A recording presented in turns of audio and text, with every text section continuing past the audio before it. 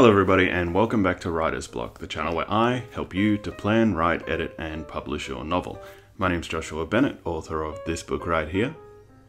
And today we're going to go over 1-star reviews of Twilight. Now, about a month ago I did a video titled Why Bad Reviews Are Not Necessarily Bad. This is a follow-on video from that video, and the whole point of this video is to show that you shouldn't be afraid of bad reviews, because just because you get bad reviews doesn't mean that you can't still be incredibly successful.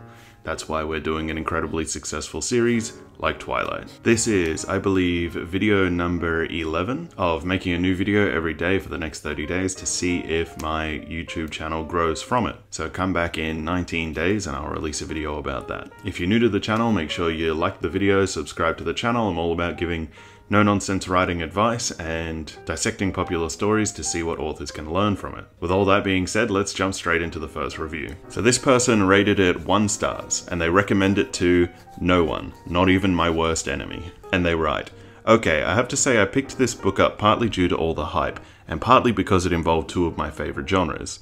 I mean, so many people had recommended it to me, and I finally got sick of hearing about it. So I picked it up and read it, or I at least tried to. Let me first say that I'm a huge romance and vampire/supernatural fan, so when I first heard about the book, I was really excited to read it because it combined 2 of my favorite genres. But I really regret buying and forcing myself to finish it." She rants on for a little bit more, but we'll skip all that and go down to, "A lot of fans wonder why I hate the book so much, and here is the list, and it's pretty long, so get ready. Number 1. Lack of characterization." I'm just going to pause there for a second. So in my other video I said 1-star reviews generally probably have very good advice that authors can learn from. And this review is a very good example of that, because she goes on to list a lot of reasons that she does hate it. So it's not just, "I hated it, 1-star review." Those reviews suck. This is, "I hated it, 1 star, but this is why I hated it." So number 1, lack of characterization. Bella. "Okay, I absolutely hated this girl. She was the worst female protagonist I've ever read about. She's stupid, shallow, selfish, and just plain annoying. Not to mention she's pathetically dependent on Edward. I mean, come on, no girl should be that dependent on a boy." Yeah. Not only is that pathetic, but it's very unhealthy. She was also a clumsy little damsel in distress who was dumb enough to get herself into situations that she couldn't get out of. I would have loved for Maya to have given her a backbone so she could have done something useful instead of whining and doing stupid, idiotic things that no remotely intelligent teenage girl would actually do. Not to mention the fact that she is apparently very plain looking. If that's the case, then why are there several guys fawning over her? And according to Maya, one of them is a teacher. Ooh. Bella is a Mary Sue. Simple as that. And I hate Mary Sues. So this is, she raises a very interesting point here about Bella being a Mary Sue in the story. And that has actually been a very big point that a lot of people have had problems with the Twilight series because Bella being a Mary Sue.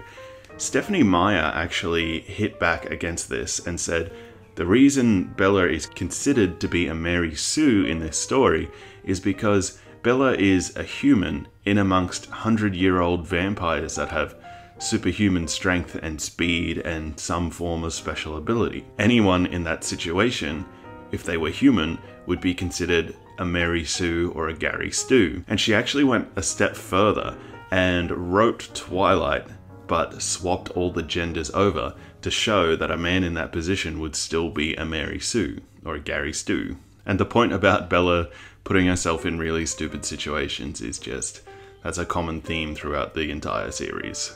Next is Edward. "Okay, this boy is just way too possessive and stalkerish.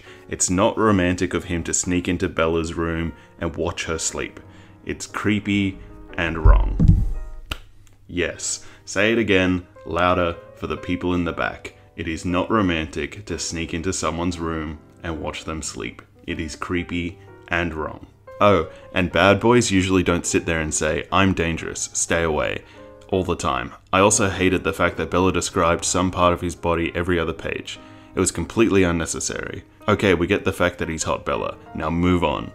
I could go on and on about all the characters. Every single one of them was flat, cardboard cutouts that did not seem realistic at all. This person continues on and rants for about 6 more paragraphs, but I skipped all that and I got down to the last one. Messages. What messages does the book send?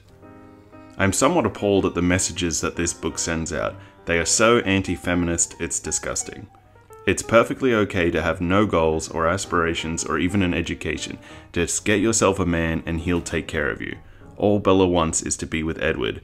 Some aspirations, huh? I think we all go through that phase when we're teenagers where the most important thing in our life is our romantic interest, and we would give up everything for them. We'd give up our education and our future and this, that, and the other, and it all just seems so Romeo and Juliet and so us against the world, you know? I feel like we all go through that as a teenager, so I don't actually feel like that wasn't, you know, a bad message. I just think that that's relatable for teenagers. It's also perfectly okay to like someone because of their physical features. This is not love, it's lust. They have nothing in common. He likes her because she smells nice, and she likes him because he's hot. When you have several guys fawning over you, pick the hottest one. Looks are the most important thing. It's okay if the guy you like sneaks into your bedroom and watches you sleep at night, before you're even dating. That's completely normal and romantic, not the least bit creepy and stalkerish. Okay, yeah, that one I can see being a problem.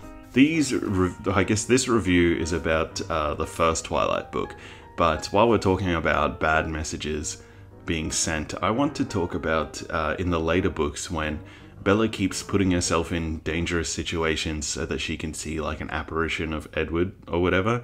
That's a terrible message to send. That's just my little rant. Alright, this is another person that has rated it 1-star review, and they said, I hate this book. I'll probably end up reading the rest of them, because if I don't, people that love this thing will think they can convert me if I just keep reading. In short, the writing mechanics are atrocious, the dialogue is stilted and absolutely wretched, the characterization is bad, loose, jumpy, and the progression is occasionally senseless. The main characters themselves are not compelling, selfish, shallow, lacking the deep thought that comes with a true passion and love, and instead, leaping recklessly into stupid and deadly situations when anyone with a brain could see 60 other possibilities that should have been tried first. That's a big problem people are having with books these days, is just dumb characters doing dumb things. You can have smart characters that occasionally do dumb things if they're in a hyper-emotional state and they're not thinking right. But if you have dumb characters that are just continuously doing dumb things, throwing themselves into danger, people have gotten sick of that trope. People are done with it. People are ready to just burn those books. And unfortunately, Twilight is well regarded to have that trope. This person recommends it for idiots and people who enjoy bad dialogue. Save your time. Here's the entirety of Twilight in 20 dialogue snippets and wiggity-whack intermission.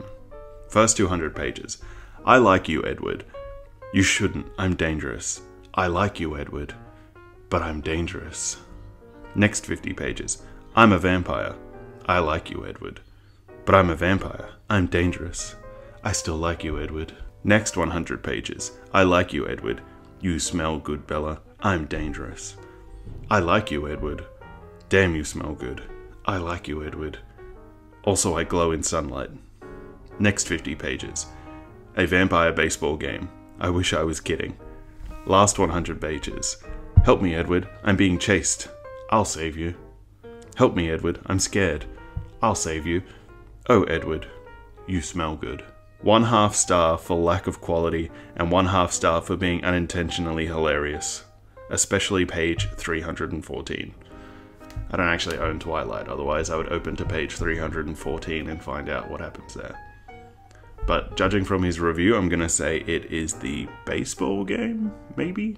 Anyway, so that was some 1-star reviews of Twilight. Like I said, I wanted to make this video as a follow-on from my why bad reviews aren't necessarily bad video, to show that just because, you know, you get bad reviews doesn't mean you can't be wildly successful, because, you know, these handful of 1-star reviews doesn't even come close to counteracting the absolute onslaught of 5-star reviews it's got. The 1-star reviews actually raised some good points, and if you're an author and you read your 1-star reviews, hopefully they are very constructive like these ones, or some of these ones specifically were. It can really help to hone your writing style. Make sure you like the video, subscribe to the channel, and as always, thank you very much.